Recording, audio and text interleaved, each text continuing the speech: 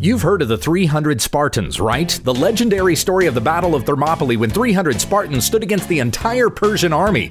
Though actually there were over 7,000 Greeks with the Spartans against over 100,000 Persians, but those are still impossible odds, which is why they all died. Still, the battle remains one of the most famous conflicts in history, with two films about the Spartans, one in 1962 and the other in 2007. Do not watch that movie.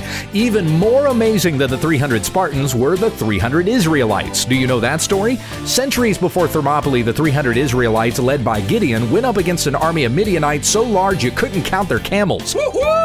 Gideon's 300 defeated 120,000 Midianites and did not lose a single man. They later killed another 15,000 and struck down both of Midian's kings. Yet world history is enamored with 300 Spartans who did not succeed, without even a glance at Gideon and his men. What gives?